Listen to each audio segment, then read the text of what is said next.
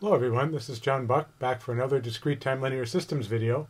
In this video today we're going to talk about how topics we started this semester with, talking about things like causality and stability of systems, actually connect to the region of convergence for our most recent topic, the Z-transform. So I think it's a really neat idea to see how these ideas from both ends of the semester tie back together and we get this connected network within the class of concepts. And that we can use regions of convergence for LTI system as a way to tell us whether a system is causal or stable, or both.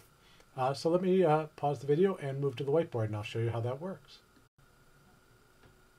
Okay, so tonight's video is about causality, stability, and the region of convergence and how they connect. Remember, in terms of, let's start with the discussion of stability. We saw back at the start of the class, we said that if we have the sum of the absolute value of the impulse response over all time is finite, right? This was equivalent to saying the system is stable, or saying a LTI system is stable.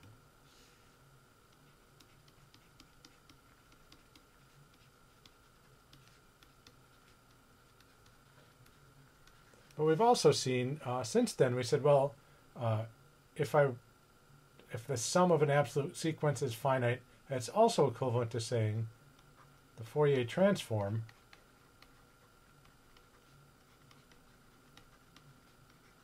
exists. Right, so that the Fourier transform sum converges, so we know that we have a Fourier transform for every stable system. And then we've also just seen that the Fourier transform is the Z-transform evaluated on the unit circle. So if the Fourier transform exists, this means that the region of convergence for h of z includes the unit circle, right? That is the set of points where z is equal to e to the j omega, because we know that if we replace z by e to the j omega, we get the Fourier transform. So these things all turn out to be a big chain of equivalence, proving any one of these things is true or showing any one of these things is true connects to all the others.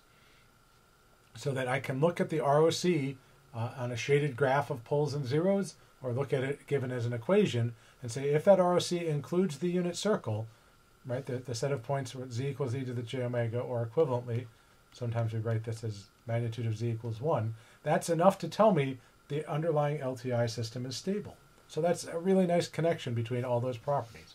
Right? So maybe to come back to a picture example like that, if this is my unit circle, a legend circle, it's not a very good circle there, with my real and imaginary axes, and maybe I have a pole here that's defining the radius to be outside that pole for the ROC. Right? So I say the ROC is coming outside whatever radius this is. And we would look at this and say, well, the shaded region includes the unit circle, and so the system is stable. So that's the short and sweet story about stability. Let's go on and talk about causality and how it connects to the region of convergence.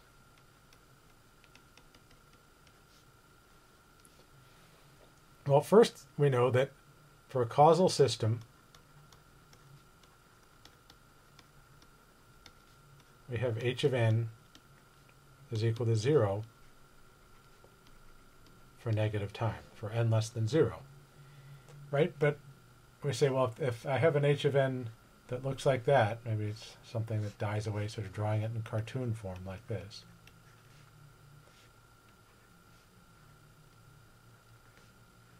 Right? If I have an h of n that looks like that, I would also say that's a right-sided sequence based on our discussion from last time. So we say this is from the properties of, what happened there?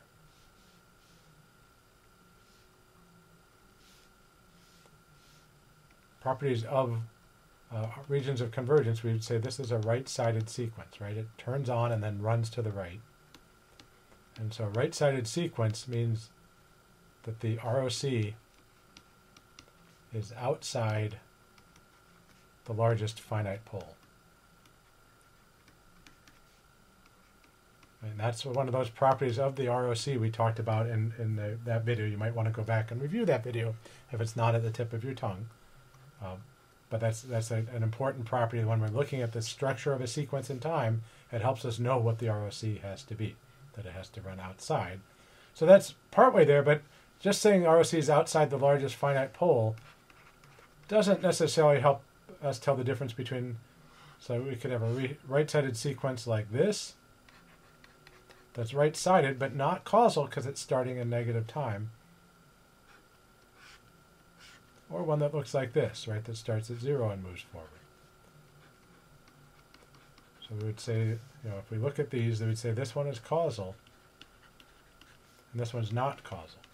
So there's one last piece of the puzzle to figure out when we look at an ROC, if the signal is if the system is causal or not, and that comes from looking at the sum. I have the sum as n goes from minus infinity to plus infinity for the z transform of h of n, z to the minus n. Well, I'm going to break that up into three pieces, really. I'm going to say I'm going to have a sum over the terms where n is less than 0, plus the term at 0, which is h of 0, z to the minus 0, which is just 1. And I'm going to have the sum for n greater than 0.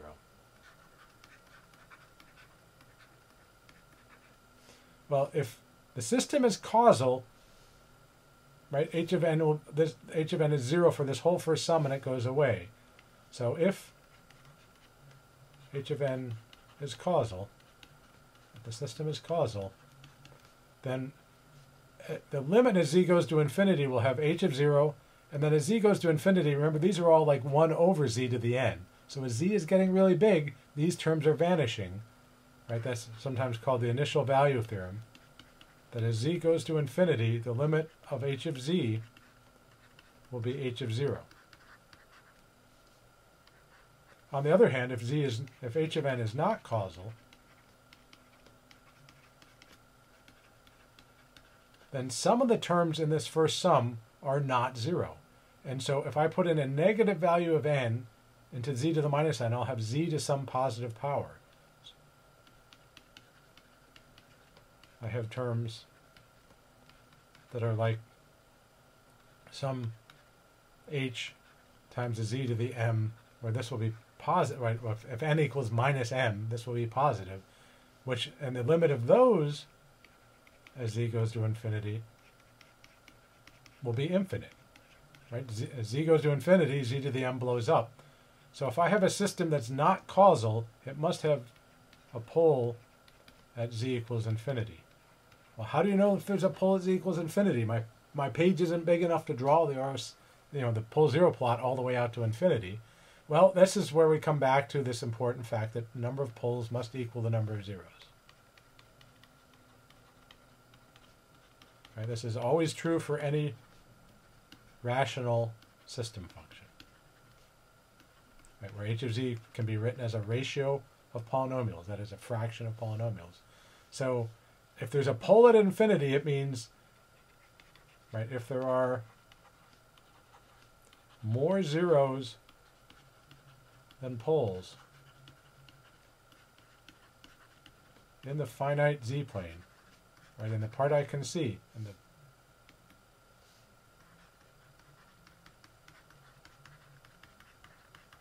that means there must be poles at z equals infinity.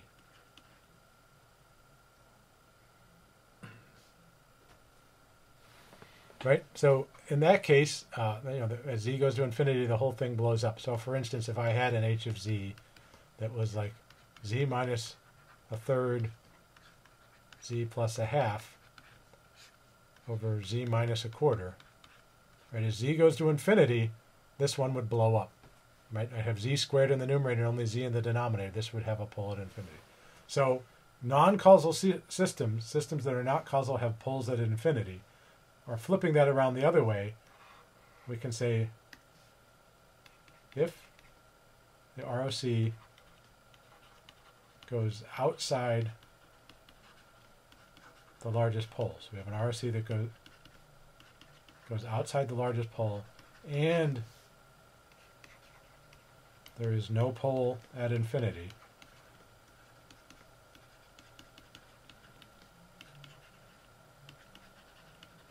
Then the system is causal.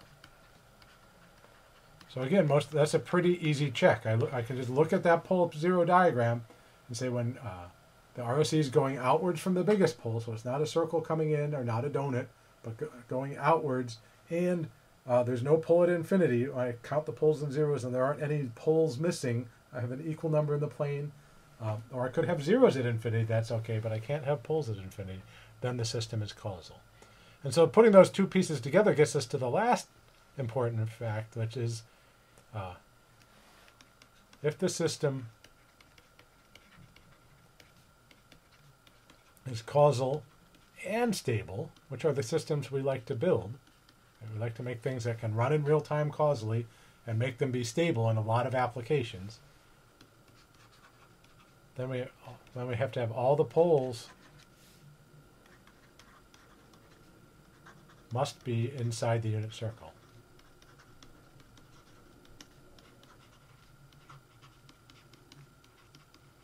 Right?